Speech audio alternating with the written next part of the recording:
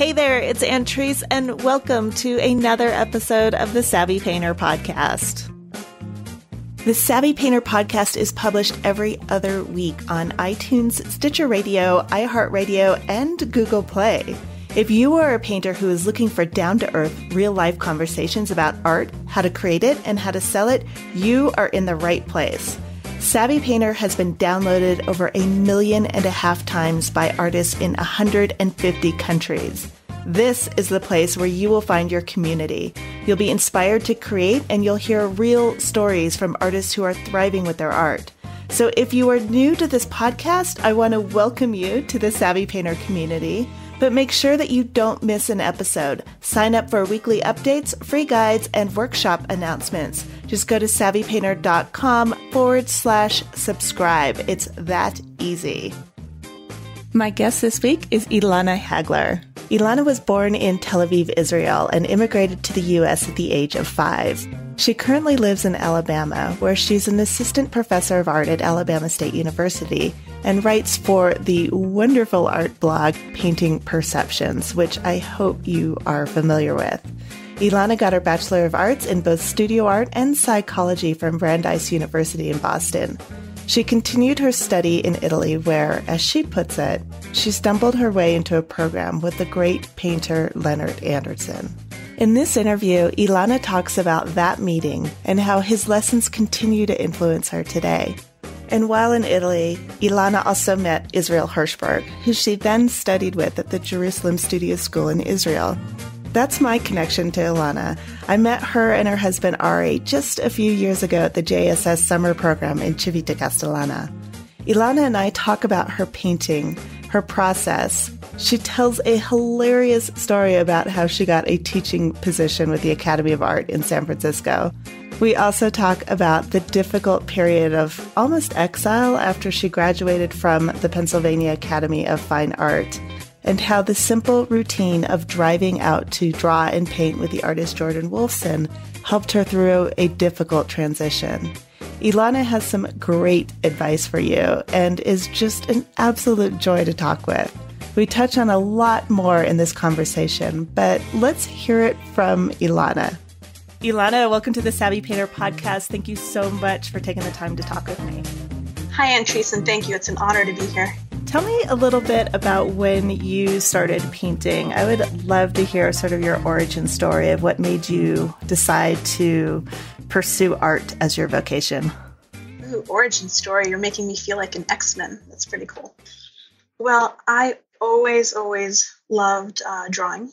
It was a little while before I encountered painting, but I was always sneaking off somewhere to draw by myself. But when I was a little kid, maybe around 5 or so, it was generally decided within my family that I was going to be a doctor. I come from a medical family. And so art really wasn't an option. You know, I'm an immigrant myself, and there was this idea that, you know, you have to have a serious job to survive. You know, it's not a game. So when I got into high school, I completely stopped making art, which was quite a cut for me because as a younger child, I was just constantly drawing. And when I got into college, it was Brandeis University. I didn't choose it because of art. I chose it because it had an excellent program in neuroscience. And at the end of every single semester, I would come home and I would tell my family, I don't think this is for me. This isn't making me happy. I don't feel fulfilled. And, you know, as an immigrant family would be, what is this fulfilled nonsense? Who said you get to be fulfilled? Exactly. It was very much, what do you know about being a doctor? It's only been 1 semester. It's only been 2 semesters. It's only been 3 semesters. It's only been half of undergrad. And at that point, I realized that if I wanted things to change, I better change them now, or I might find myself, 15 years further on the road, having, I'm sure, a very good profession that would help a lot of people, but would leave me unfulfilled. Right. So when I was 20, that's when I made that big change. Wow. So, okay, I want to know what that's like, but I just love this idea of, what do you know about being a doctor? It's only been a semester. At the end of every semester, were you just kind of like, okay, all right, I'm going to keep going? Or were you just like, I know this isn't right for me? Well, I was trying to be a dutiful child and, live up to familial obligations. This is going to be a familiar story to lots of people. And I didn't want to let them down and disappoint my family. But ultimately, I chose the Joseph Campbell thing of following my bliss. What was that like? What happened afterwards? They didn't necessarily react particularly well at first. And it took some time. And even years after undergrad, my wonderful grandmother would say to me, I heard about this girl. She's the granddaughter of a friend of mine. And she didn't wind up graduating pre-med. But then she took these other classes. And guess what? Now she's a doctor. Huh. And I'd be like, interesting story, Grandma. Thanks for telling me. But eventually they came around and they were incredibly supportive. And I'm very fortunate in that regard. Yes, absolutely. So what did you do then after you decided that? How did you pursue your art education or your art practice after that big momentous decision? So when I was 20 years old, I went to Italy. It was the summer before my senior year. And I sort of lucked my way into studying with Leonard Anderson at the International School of Art in Monte Castello di Vibio. And he was really just profoundly inspiring to me. And that's when I got bitten by the observational painting bug, this desire to look at the motif and try to grasp it in some way and translate it on a two-dimensional surface, which is just such an incredibly addictive activity. Mm-hmm. That is amazing. So describe that. How did you look into that? What actually happened that you got to study with Leonard Anderson? I was going to go to study at a program in Florence. I was interested in applying for that. And instead, the head of the art department at Brandeis said, "Oh, don't go there, Elana. They would just coddle you. They'll tell you everything you want to hear. Go to this other place in Monte Castello di Vibio." So I listened. And that's where I met Leonard Anderson. He was teaching that summer. And I didn't realize sort of what a big deal he was at the time. All I knew is that he was this incredibly generous, kind, gentle teacher who would sit down and move some color spots about with his thumb, and suddenly magic happened. And I was just mesmerized, and I wanted to learn how to do that thing. What were some of your biggest takeaways from studying with him? What are the things that stuck with you today? Definitely empathy. Empathy for the motif. This idea that we have this constant chit-chat happening in our heads, and you have to sort of humble yourself in front of the motif and come at it with this idea of, I don't know you, and I'm here to be receptive and learn about you and allow the motif to slowly reveal itself to you, as opposed to trying to dictate your own terms to it. Learning how to visually listen, basically. So difficult to do. Very well put, very easy to say, and extraordinarily difficult to do. Oh, yes. It's like a Zen practice. Yeah.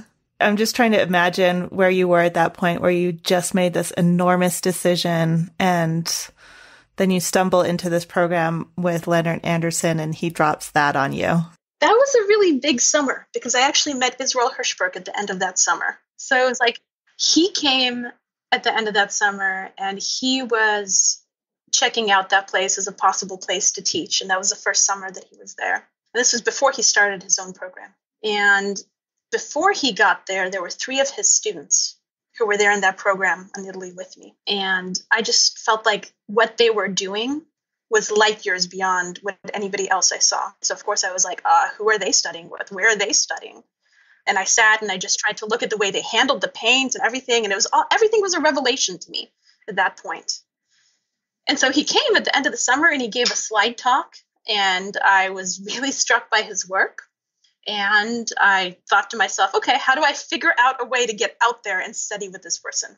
And then you went to JSS, is that correct? Or no, had he not started that yet? Well, I finished at Brandeis, and then I worked for a year.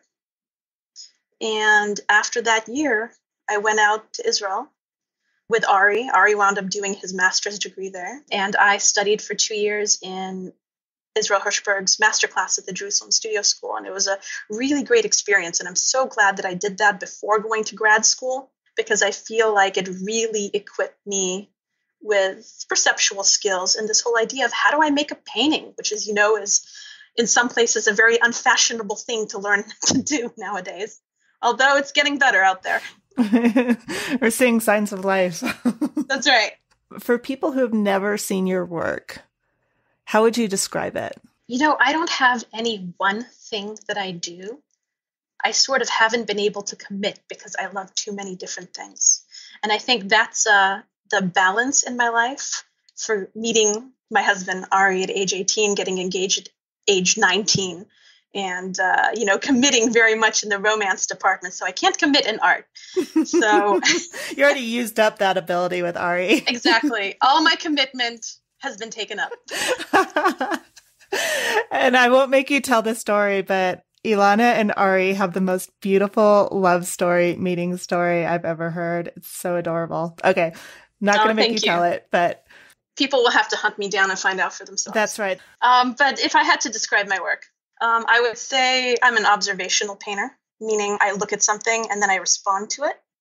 I would say my colors are pretty naturalistic.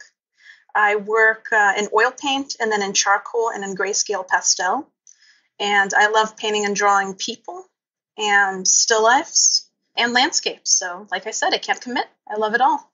I want to jump forward a little bit. So you had this amazing background being able to study with all these great artists, and then you went on to grad school and brought all that with you.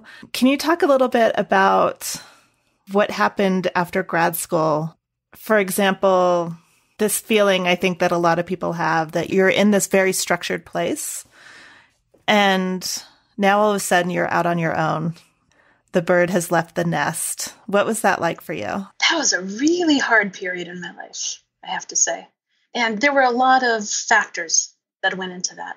So I had been in grad school at the Pennsylvania Academy of Fine Arts, which was a wonderful experience. Studied with a lot of great people there, but especially Scott Noel. I think he had the biggest influence on me. And then when I got out, I sort of got the adjunct job that I had been really hoping to get, which was adjuncting at Swarthmore College nearby. And that was a really good experience. I did that for several semesters. And at the same time, I had my first baby, Asher. And then I was pregnant with my second baby, Dina. And to the point where people at Swarthmore started asking what's in the water. But at the same time, I had just lost my mother previous to entering grad school, right before grad school. And then immediately after grad school, when Asher was a little baby, 8 months old, I lost my grandfather who had raised me like a father. He was basically my father. And I had my grandmother left, but that was it. And at that point, it was really wonderful that Ari and I met so early in life, because I would have felt just utterly, utterly alone. And at the point when I was pregnant with Dina, and there we were in Philadelphia, I was adjuncting at Swarthmore and trying to produce my own work. And Ari got to the point of his PhD at Penn where he could sort of write it from anywhere. And we thought, we need some help. This is untenable. And we moved to Denver, Colorado, where Ari grew up, where his family lived. And his parents were really, really helpful in terms of watching Asher, especially during the time that Dina was born. And so we got some great support then. But I felt sort of like I went into exile. Like I had just recently graduated grad school. And it's at the point where you're supposed to launch into the world, right? Whatever that means. Right, right.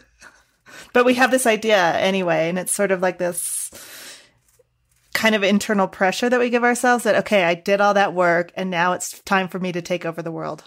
Now I'm a professional, whatever that means. Yes.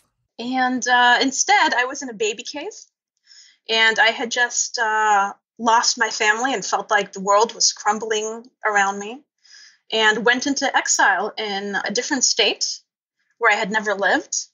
and left my whole art community behind. They were somewhere else, and I was out in the wild frontier. With this whole new life. Yeah, with a little creature inside of me and a little creature attached to me at all times. And then it's like, okay, and now you're an artist. Congratulations. Look what life has brought you. What are you going to do with all of this? And you know what really I feel like saved me in a way and reminded me who I was and kind of returned me to a feeling of, yes, I'm connected with this art journey that I'm on, which I felt very disconnected from as everything felt like it was crumbling around me. Actually, it was Jordan Wolfson. Have you had him on this program? No, not yet. So he was great. And he is great. He's this painter in Boulder, Colorado, and heavily pregnant. I would drive up there one day a week, and we would draw from the model together. And it was so grounding just to be able to reconnect with that experience of there's a figure in front of me, and I'm responding to this figure, and I'm drawing with charcoal or pastel, and for that period of time that I'm in there with the figure, I could focus on the figure and I could let everything else fall away around me. And no matter what else I've been painting or working on in my life, I feel like being connected to working from the figure, whether it's an actual figure drawing or whether it's a portrait, it helps me remember who I am and it helps me remember what I'm doing. It's a big deal. It's a huge deal. And I'm just imagining that, especially during that time, some of the things that Leonard had told you about the empathy that you have with your subject and listening, learning how to both see and listen would be extraordinarily helpful in a situation like that where you need to kind of calm your mind and just take this space for you. I think that arts and creating has a lot to do with your soul, and sometimes you need to feed that. You need to give it oxygen. And it sounds like that's exactly what you needed. Absolutely. So the reason that I'm asking this is because I know from some of the letters that I get that there's some people that, you know, could be in a similar place where they're just feeling like so much happening in their lives, a lot of it not good, and they're trying to reconnect with their artwork. And when you're in that place, from hindsight, you know the other side of it. But when you're in it, it's a real struggle to see like, okay, how do I get myself out of this? How long does this last? And when is this going to be over? You know? So I'm kind of curious when, you know, when you're in that stage, if you just kind of felt like, okay, I'm just going to keep moving. You know, I've got this lifeline going and drawing with Jordan. How long did that last till you felt like Elana again? Well, I was in Denver for 2 years. And so it was 2 years of me driving up there every week and drawing with Jordan. And whenever I was there, it was like, yes, this is my purpose. I'm remembering my purpose. Of course, none of us have any one purpose in life, but it was something that connected me to my artistic purpose anyway. And as far as what to tell people, I would say remember that that period ends. All these cycles we have in life, they're cyclical and they end. Something else will come, a new day will dawn. And meanwhile, follow your own predilections, you know, follow your bliss. Paint the things that you want to paint. Make the paintings you want to exist in the world. Make the drawings you want to exist in the world.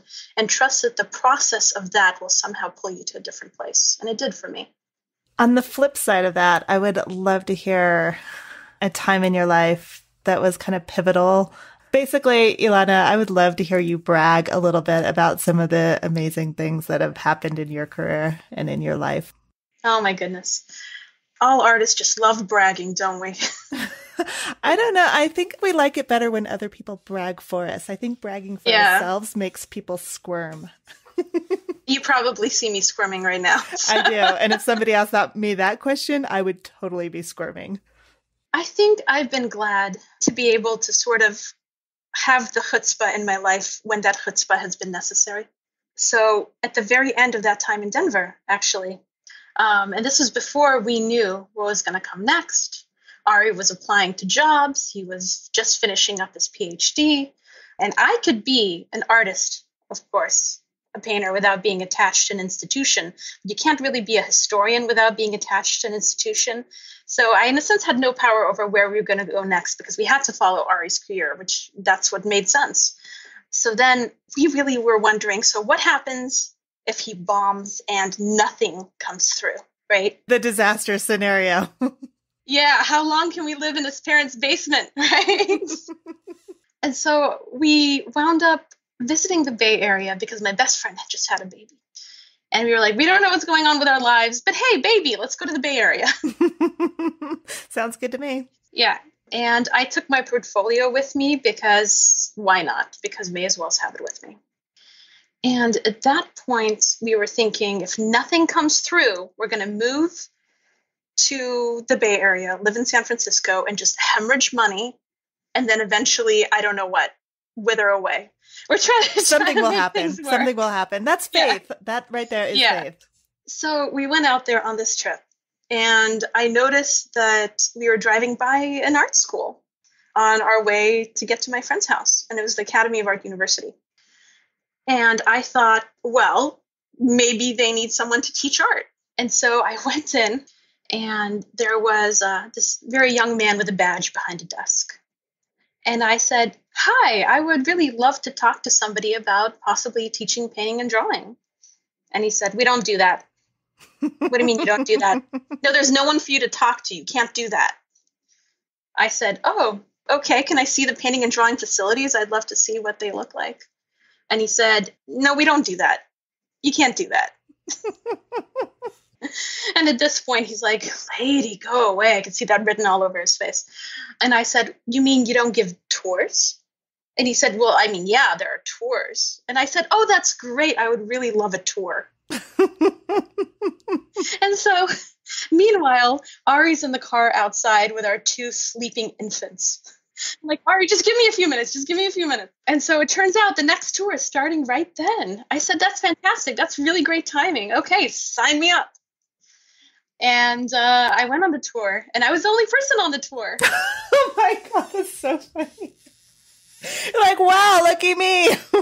Exactly. And the lady who was giving the tour looked really annoyed, and she said she had been planning to go get a cup of coffee, but instead she had me to give a tour to.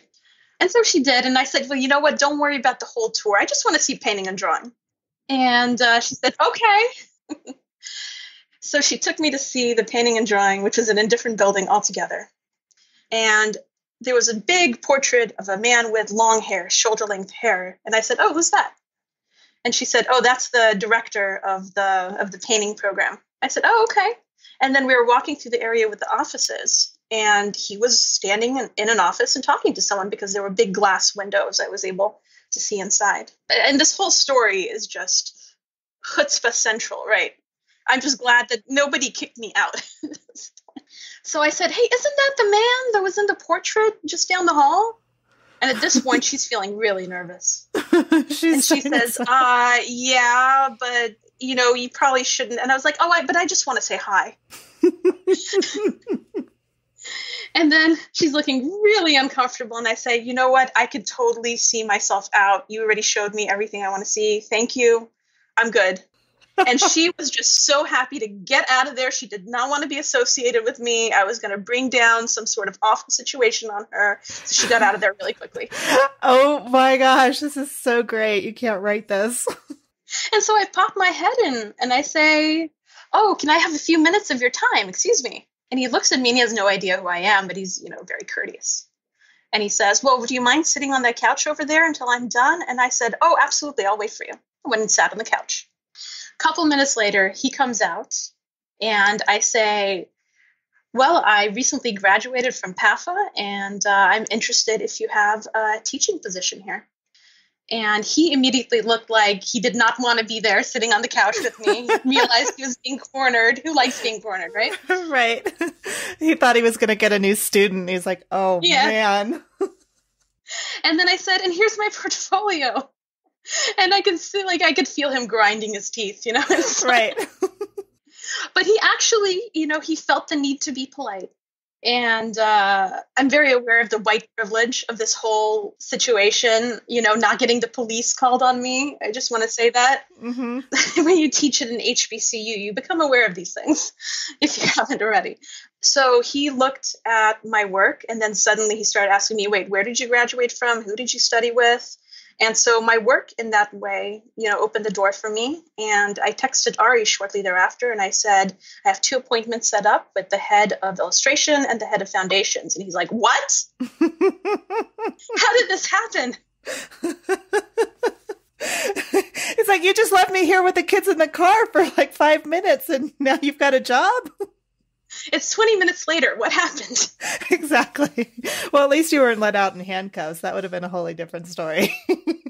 That's right. But sometimes you have to take that crazy risk if you can, And so I wound up getting a job. We didn't wind up moving there to the Bay Area, so I didn't wind up teaching in person because Ari got his postdoc. And that took us to Iowa City, actually, over the next 2 years. But I had this job teaching online. And so I didn't have to find a new teaching job every time we moved someplace. I was able to keep doing that. And that was wound up being a really good experience for me. That is incredible. I had never heard that story. I know you taught there because we talked about that, but that is hilarious. And I'm actually not at all surprised. I mean, I am kind of surprised because I'm like, whoa, that is some chutzpah on a whole other level. But then I know you, so I'm not surprised. Well, sometimes you just got to think, what have I got to lose? Yeah, exactly. Incredible. That is so funny. So I want to switch gears a little bit. I would love to hear a little bit about your process and how let's start with how you select a motif. What is it that you look for when you're about to create something, whether that's a figurative piece or still life or landscape? Well, it depends on what it is, but it's formal things. I'm not really interested in a narrative when I start painting my painting. Really? A lot of times, yeah, absolutely. Even though people always point out the narrative in my work. Well, I'm just thinking of a couple of your still lives. Okay, go on. Well, that sort of starts to develop as things come together. So with my still lifes, I always think about juxtapositions, and I always talk to my students about polarities and juxtapositions. And so I'm always trying to set up problems for myself. If the problems aren't complicated enough to the very verge of what I feel like I might or might not be able to solve, I don't think it's going to be an interesting painting or drawing.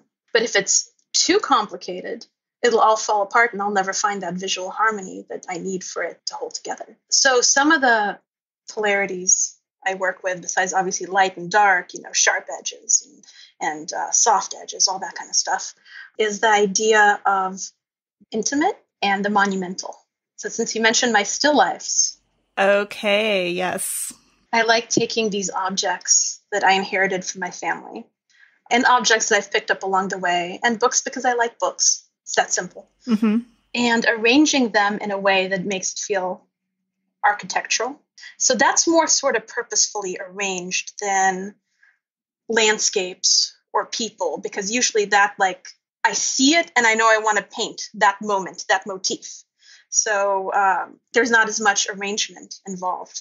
But the arrangement happens in the still lifes, where I feel like I play and I move things around until I feel like they strike some sort of a balance for me. And these objects that are handheld and often very worn at the same time stand in for monuments in a way. So, because this is a show for painters, we love talking about technique. Happy to do it. Walk me through what happens once you've decided. Let's just let's stay on still life since we started there. Once you've arranged your composition, what do you do? What happens? Well, it might still move while I'm painting if something doesn't feel right. But I take a sepia pencil and I draw directly onto the white canvas or the white panel. And I used to tint my canvases, especially when I was at the Jerusalem Studio School, to sort of lighter than middle, slightly warm tint. And that makes it much easier to find the values. But now I tend to think of my first layer as being my tinting of the canvas. You mean like a block-in? Yeah, like a block-in, but it's pretty thin and it dries quickly at that point, so it's going to be pretty diluted. So I draw it out. And with the still lifes, I do a pretty involved drawing, which is really never the case with a landscape where I sort of just jump right in and start negotiating with shapes. But I feel the need because the still lifes are more, well, architectural like that. So I almost feel like I need to lay down some sort of an architectural drawing ahead of time, especially since there's going to be lettering oftentimes and things like that. So I do a fairly involved drawing with a sepia pencil. And then I go in and dilute it with either turpentine or Gamsol for the very first layer. And I try to aim for my best guesses in terms of color relationships. And I've sort of come to my own way of working that takes the approach taught at the Jerusalem Studio School and then the approach that was done more at PAFA and sort of ties them together.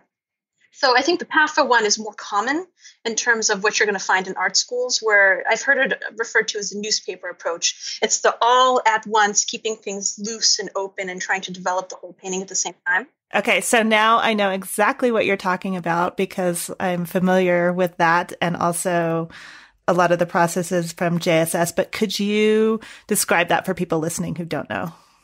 Well, so the newspaper approach is this idea that I'm not going to finish is such a dirty word, isn't it? Any part of the painting while there are still other areas that need to be worked on. It's this idea of bringing everything to levels of resolution sort of at the same time. So that you're dealing, of course, with the large shapes and the large relationships, and you don't start to lose those in favor of details or locking something down prematurely. So the way I start tends to be that. My first layer will be that, and that's why I say it's my first best guess at the color. I don't expect it to be correct. And I've taken many, many years making friends with failure, with not nailing it the first time. Yes. It's okay. I'm going to do something and that's going to be wrong. And that's fantastic because that's going to give me something to react to. Oh, there you go. Yeah. It doesn't mean that I don't know what I'm doing or I'm a failed painter or all the things that start spinning inside of our heads. Absolutely. So the approach that I learned more at JSS was about starting in a certain area of interest. And it might be where the greatest value contrast is, but take 3 spots. This is that color spot approach. And try to get them right against each other until the 3 sit together in the correct visual harmony, in the relationships that you're actually observing in the motif. And then that becomes sort of your key on which the rest of the painting is based. And then the painting grows out like a stain from that point. So I start with that all over approach. And then maybe at the second or the third pass, I'll just zoom in to an area of interest and I'll say, and now here we go. And then I'll work those 3 spots. It's like tuning a guitar or something. It's going back and forth until somehow it hits that sweet spot. And it's like, yes, that's a moment of perceptual truth right there. And then I'm able to flow out from that moment. I love it. And because I've seen you work, now it all makes sense. Very, very cool. Because I interview so many different artists whose their styles, the way that they paint are so vastly different, I would say that your paintings have a calmness, a softness, kind of like a muted palette, but there's still a lot of color in there. So I'm curious if that comes from your own response to what you're seeing, or if that is an influence of some of the people that you've studied with. Because I feel like, with Leonard Anderson and a lot of the JSS school, it's a very beautifully soft, rich colors, but there's nothing like jarring in it ever. And it's always, to me, if I had to put it into a bucket, which I really hate doing, but just for the sake of conversation, it's understated. It's sort of like this, if I'm making this up right now, but if there was a philosophy, it's sort of like, I'm going to underpromise and overdeliver with my colors. Yeah, I think it comes, very much out of the JSS aesthetic. And then also Scott Noel. His colors are definitely very different from mine, but it's about finding colors within a very narrow tonal range and finding colors that are very close to each other, where maybe one is, barely different from the color next to it, but just enough so that there's a little hum. I prefer, personally, and this is my aesthetic, paintings that whisper rather than yell. I don't want to yell. I've always found that when people lower their voices and whisper, you lean in and you want to hear what's going on. And that's what I'm more compelled by. That is so beautifully put. I'm not even sure what to say next. It's just something that I've noticed, and I'm always very reluctant to say something like that I don't like to put whole schools into buckets, even though obviously there's a thought process and there are ideals that are being taught and spread. But what makes me reluctant is I don't like to say, even though it is often true, that you can tell somebody who went to PAFA, you can tell somebody who went to JSS. In my case, the internet was just being born when I graduated from college. So the work that I saw was all Art Center, and Art Center had a very particular look. And I get that is sort of the lineage that we get. You pick up the body language and mannerisms of your parents and of your, Well, I can talk about that a little bit, actually, because it sort of comes out of these two students of Charles Hawthorne, Charles Hawthorne, whose teachings make up the book Hawthorne on Painting. And he had two students who were incredibly different, but who both went on to influence generations and generations of painters. Edwin Dickinson, who was a tonalist, and Henry Henshey, who had much brighter colors. And you'll find that people that sort of come out of the Dickinson tradition, which I do, because Israel Hirschberg was very influenced by him, and Scott Noel and many people who identify as perceptual painters were very influenced by Dickinson. And it tends to be, although this is not true for everyone, but tends to be a bit more tonal and less loud with color saturation. And then when you look at schools of painting that come directly out of Henry Henshey, and Studio Incaminati, for example, is a great example of that. The colors tend to be brighter and bolder and err on the side of being more saturated rather than less saturated.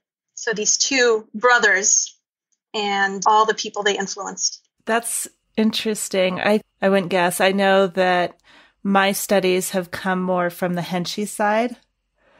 And I always attributed that, though, to California painters who, this is a complete stereotype, but I would say California painters tend to be more loud and brash with their colors. East Coast painters tend to be more muted. And I always just sort of attributed that to the light and the air and, the geography of it. But now I'm curious and I'm going to have to research it. Well, I think there's a lot of truth to that also. Definitely. And I'm some sort of a weird hybrid, having grown up in California and then educated in the East Coast and Israel and Italy. And I'm some sort of weird chimera. Yeah, which is kind of what I feel like. Although, I think I'm more on the loud, brash side, and then have been introduced into the finer qualities of the subtleness. And this all just makes me laugh because it just reminds me of just like culturally, I think it's so funny, both in the United States, East Coast, West Coast. But I'm also thinking about a conversation I had with one of my bosses who was from London. And he was just like, oh my God, you Americans are so loud. I can hear you. I can hear you like 2 blocks away. And I'd always be like, I'm sorry, what? I didn't hear you. I remember that I was sitting at one point in the Jerusalem Studio School on a break, and one of the Israeli students, and I'm Israeli, I was born there, but I grew up mostly in America, so I say one of the Israeli students came up to me and said, you sit like such an American. I was just thinking, oh, what is that? How does one sit like an American? Yeah, how do we sit? I don't know, maybe like we own the place. We just spread out. We're just so comfortable. I was just man-spreading all over the place. I don't know. That's probably accurate. That's so funny. But it comes out in the painting too. I think it really does. Like those cultural influences appear in the paintings, whether we like it or not. So there we go. It's part of our handwriting. It's amazing what people can see in your paintings that you had no intention of actually putting in there. So much subconsciously just comes in. Yeah. Right now, I'm kind of wondering, for people who are listening who are from the United States and not from the United States, what they would add to that conversation. I'm hearing my husband's voice in my head, and I think there will be a lot said about that whole thing. I love being American, but let me tell you, I never feel more American than when I'm abroad. For sure. And right now we have, for the last 2 months, my brother-in-law has been here visiting with us, and it's making me feel more and more American for everything I do, like how I eat breakfast, when I eat breakfast. I'm like, boy, we're different. And we smile a lot all the time. Constantly. Yes. I think a Norwegian friend of mine was just like, oh my God, you guys are just happy about everything. And if you're happy about everything, when are you really happy? I'm like, good question. I don't know, but I'm happy. Well, I'm happy to be here talking to you. So are you a full professor now or adjunct? Yep. Well, full professor comes after you do assistant professor and then associate professor. And then the next stage, if somebody manages to reach that, is called full professor. So I'm in my first tenure track position right now, which means I'm an assistant professor of art. I'm already ready to promote you, Elana. I want to hear about your experiences teaching in that environment. I'm just kind of curious if you see a pattern that's different than what you experience, because I just feel like things are changing so quickly. And that, like, for example, when we were in school, it was a whole other ballgame versus now. What are you noticing about students who are coming through art school now? Well, I'm noticing that they want to learn skills. Students come in hungry. They want to know, how do you do that thing? Teach me the specific things I need to know to do that thing. And I'm happy to do that. And I don't know that that's so very different from what students wanted to know, within the past 10 or 20 years, but especially at elite institutions and all the institutions that copied the elite institutions. They were taught that painting things that look like things is just not a valid thing to do. You could do almost anything but that. And they were sort of taught that that's not a sophisticated desire to have. And people were very concerned with being cool and sophisticated and seeming educated and all that sort of stuff. And you do that by learning that it's not appropriate to want to make things that look like things anymore. That period has come and passed. Right. But being here at Alabama State University, I don't have anybody telling me that I need to tell the students that they shouldn't have the desires that they have. And so instead, I can be all like, you want to learn how to do that thing? Okay, come here, watch this. Okay, try this thing. So it's actually, I feel like I have a lot of freedom here. And that's really, really fun because I feel like I'm able to then be as helpful as I possibly can. What are some of the things that you see your students struggling with the most? Yeah, I'd say that that's pretty clear, actually. And it's the same thing I've seen students struggling with everywhere. Being okay with making mistakes and then making dramatic corrections. Because there's this idea, there's this idea that students have of, after I've colored in all the white space, I'm done. And sometimes, they'll go past that a little bit, but not that much. And I'll get a lot of pushback sometimes from students when I say, well, now that you've covered all the white space, that's when painting begins. So it's basically just really important to get them to acknowledge that mistakes are good. They're a starting point. If I didn't make mistakes, I wouldn't know where to go next. And then actually get in there, have some elbow grease and do all the work that needs to get done. Don't be too soon made glad. Yes, I love that. The second part of it, of not being afraid to make mistakes, is liberating. I think it gives painters confidence. But the second part of what you said about then going in and making big, dramatic changes, I think oftentimes I see people who realize like, okay, fine, I got it. I made a mistake. Cool. I'm going to fix that in the same way that I built it, for example, as opposed to going in and making these big, giant changes. I think for me, one of the things that I still to this day, because it's been so long now, that still resonates with me and I think about often is something Israel Hirschberg said, which was, don't be afraid to commit suicide in your paintings. And just this idea of going all in and not making little doodly changes to correct an error, but taking out an entire half of the painting if that's what you have to do. Absolutely. Don't sit around tickling it.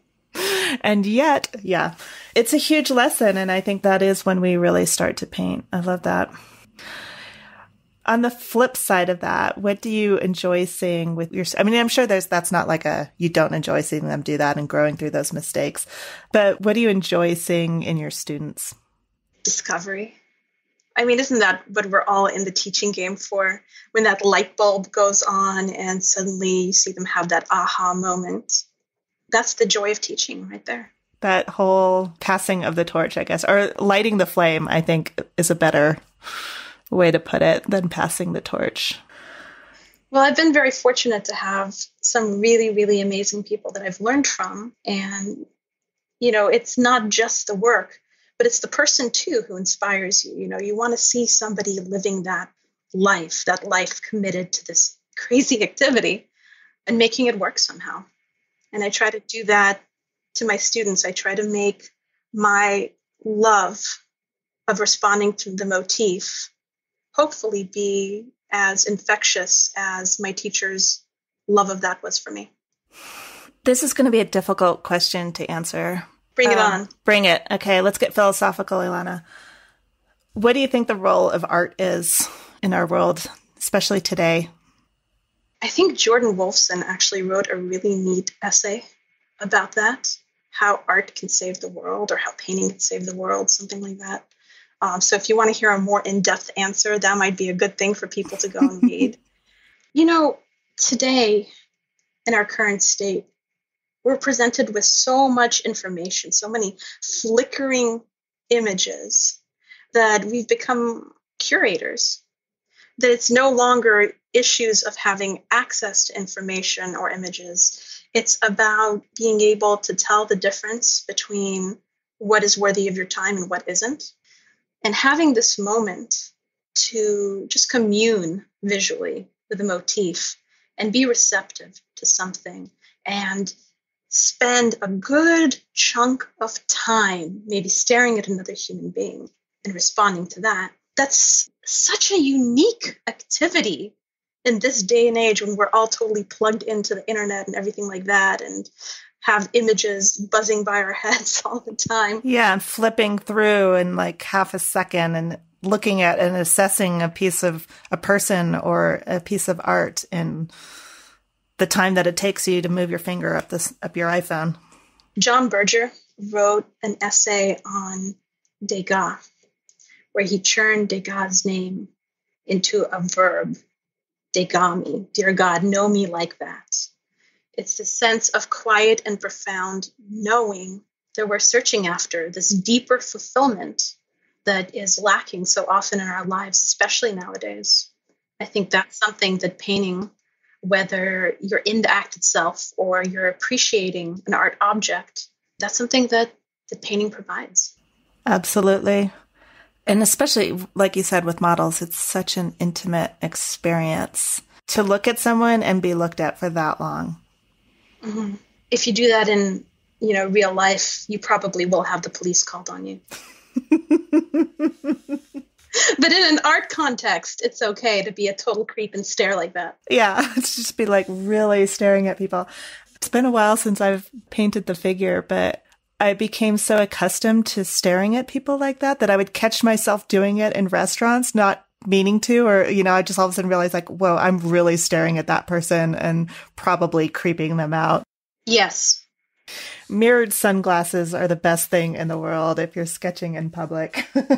I haven't tried that. They can't see your eyes, so you can kind of just, position your head so that you can look up and down without moving your head dramatically, without doing the continual head nod.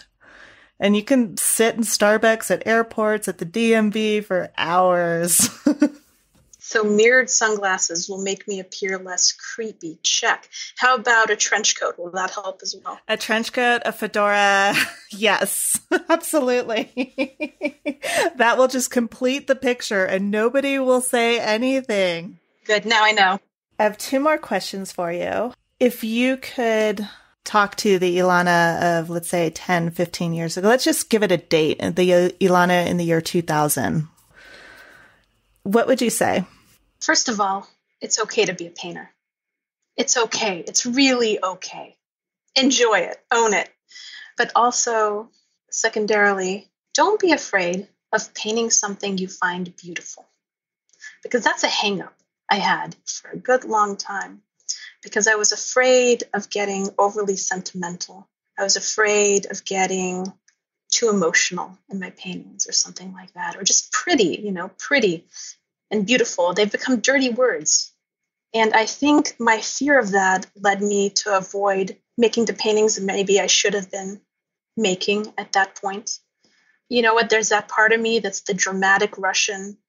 I'm really emotional. I'm an emotional person and I should just embrace that. Even though sometimes the emotions can be very quiet, but boy, are they there. And I wish I would have given myself permission in the way that I have in more recent years to just go after that thing that you find beautiful and stop making it so complicated. Excellent. I love it. And I'm curious if there is a painting that you've done that you would never, ever give away or sell or let out of your life. Well, the painting that I would have said that about was stolen. So I don't actually have that painting anymore. But who knows, maybe someday it will find its way back to me, right? You believe in miracles? It was a painting I did of my grandfather during my second year at the Jerusalem Studio School. And I'm just glad that I took good photos of it. So I still have those, even though obviously seeing a photo is not anything near the same as seeing an art object in real life. But it was right after my mom died, and he and my grandmother came out to visit me in Israel. And it was done completely from life in 3 sittings in his brother's house in Ashdod. And it was one of those paintings that's just a gift. Like you don't even work for it. It was way ahead of anything else that I was painting at that time. And I remember Israel noticed that at the time. He's like, oh, where'd that come from?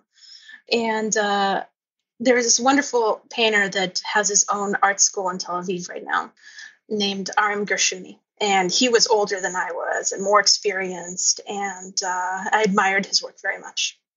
And he came to me and he said, hey, you want to trade for that painting? And I was thinking to myself, oh my gosh, he wants to trade with me? That is amazing. Yes, I want one of his paintings, but I can't part with that painting. I just can't. And of course, I wish I had, because then he would have that painting and I would have an Aram Gershuni painting. But it was not meant to be. So perhaps one day, and this is actually one of the images that I sent to you, Antrice, so you can put it up so people can see what I'm talking about. But to me, that painting was one of those moments of grace. You know, now I guess that level of painting is not so unfamiliar to me, but at the time, it really just came out of nowhere. Those are the ones that just make it all come together, and that gets you right here in the heart. Elana, it has been so fun talking to you and catching up with you. Thank you so much for doing this with me. I really appreciate it. It's been a real pleasure for me too, Antrice. Thank you so much for having me on your show. You can see Elana's work at elanahagler.com, and in the show notes for this episode, go to savvypainter.com and click on the podcast tab. You'll find show notes there with links to all of the artists that we talked about, plus links to connect with Elana, and you'll get to see some of her paintings, including the one of her grandfather that she mentioned. And now for a moment of gratitude. The Savvy Painter podcast is made possible in large part by listeners like you. If you'd like to help out, it's quick and easy, and it's a humongous help to the show. I really appreciate it. Just go to savvypainter.com/support. And with that, I have some very, very special people to thank. Without these people, this podcast would not exist at all. So a huge thank you to Teresa Manning, Jennifer Lessman, Ruth Kalb, Carolyn Green, Lois McCarthy, David Gorski. Thanks so much for your note, David. I did get it.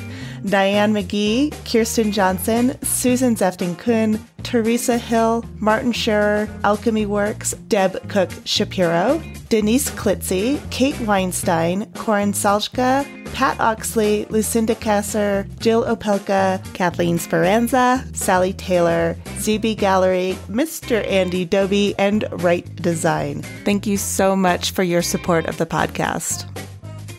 So until the next time, this is Ann Treese Wood with the Savvy Painter podcast. Thank you so much for listening.